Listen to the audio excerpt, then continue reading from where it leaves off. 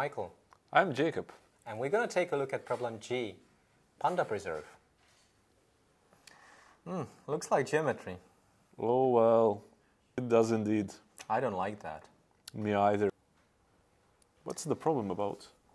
So, we are given a simple polygon like this that represents a national park in which pandas live. And in order to make sure that the pandas are all right, we want to track them. We track them by deploying transmitters into the vertices of this polygon. But the problem is that if we choose transmitters with very small range, there may be spots where Panda can hide and we will not be able to track her. And if we choose one that is too big, it's going to be too expensive because transmitters aren't cheap. I'm not too much into zoology and transmitters. Could you express it in some other terms, perhaps? So, formally, we need to place a circle with center at each vertex. And all those circles will have the same radius.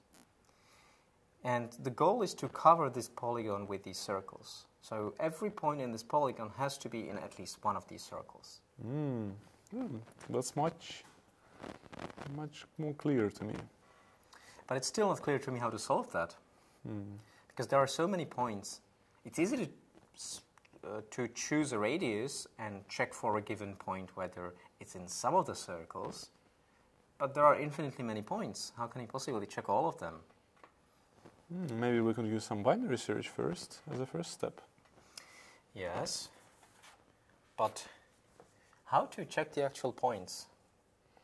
Well, maybe it would be sufficient to only check the edges of the polygon. Let's take a look. So we have this polygon. And he's saying check the edges. So this means that, for instance, if we have this long edge, you want to cover it with one of those two vertices? Well, not necessarily with two. Oh, so with any vertex? And so we're interested in the midpoint of the edge? Yeah, I would say maybe we could find some algorithm that checks if the edge is covered. I think it's relatively easy because we have just a line and every circle cuts a segment on that line. Yes, so maybe that would be enough. But would it be sufficient? I don't know. Let's try on a simple polygon. This one is too complicated for me. Indeed. Let's try triangle. It cannot get any simpler than that.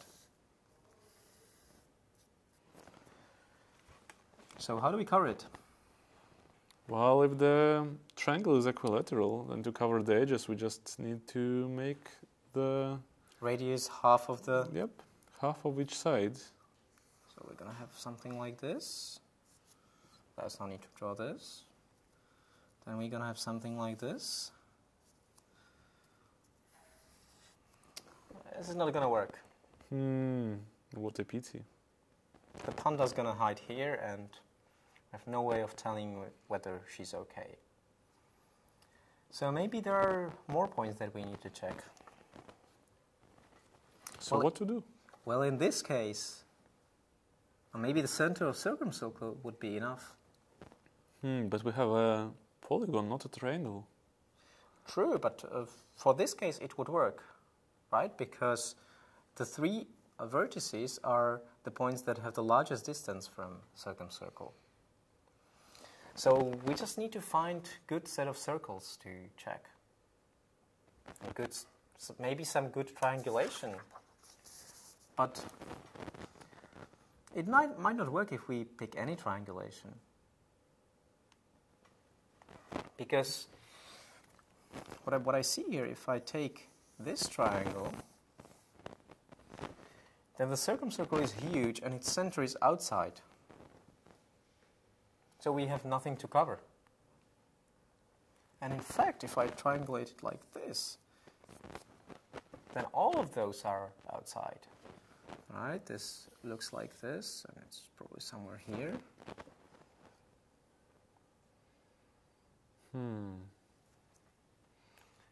So maybe those circumcenters would be a good thing to start with, but we need something more. Yeah, I think just with any triangulation, it is not clear why that should or should not work, but it would be nice if we could have something that is at least provable. Well, Dillon triangulation would work well, because there we have 3 points that are the closest to the circumcenter. And no other point is inside that circle. So if we do Delaunay triangulation, which we can do fast, then we get some candidates for points to check. But they're definitely not enough, because here we get no candidates. So how do we do this then? What points would be enough? Maybe we can look at the dual of Delaunay, and that is Voronoi diagram. Because that also tells us the distances from points. So maybe there are more interesting points there. The circumcenters in Delaunay are exactly the vertices of Voronoi, right? Yeah, that's the points where more than 2 lines meet. Yes, but the problem here is that we have an edge that goes like this. It touches the point, touches the edge here. Perhaps checking this point would also be good. Yeah, that's logical, because when we move along this edge, we have 2 other points that in the original set, and the distance to those 2 points is equal. And it's the smallest among all the other vertices. Yeah. Yeah, so let's do Voronoi. Luckily, we don't have to do it in linear time. Well, in linear time, I think it's not even possible. Well, n log n. Yep. But we can do it in n squared because the limits are very small. So at least that's okay. And how many points we get this way? There are definitely at most n vertices, or linear number of vertices in Voronoi, but how many edges of Voronoi crossing the edges of the polygon can there be? Is it also linear? Well, maybe it's more than linear. I don't know. Well, if it's linear, then we know how to solve that, because we have n points, and we need to measure the distance from n points. And for each such interesting points, we measure the distance from all vertices, take the minimum out of these, because that's the one that we need, and take the maximum among all of these interesting points, and we're done. What if there are more? What if there is a quadratic number of these crossings? Is the cubic solution not sufficient?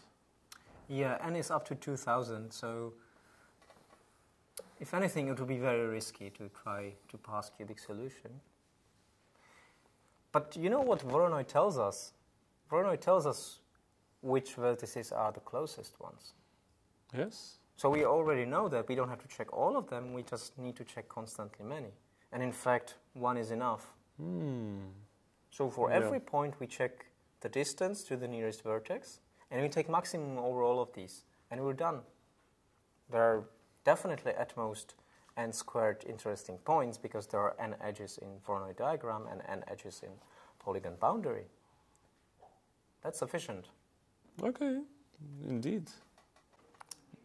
That was indeed a hard problem. Yes, indeed. Do you think many people will solve it?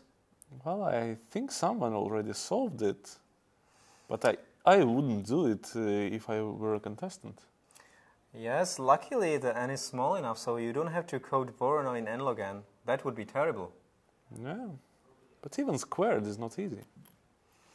Yes, but it's doable. Within the contest time for the best contestants, they managed to get it accepted. Nice.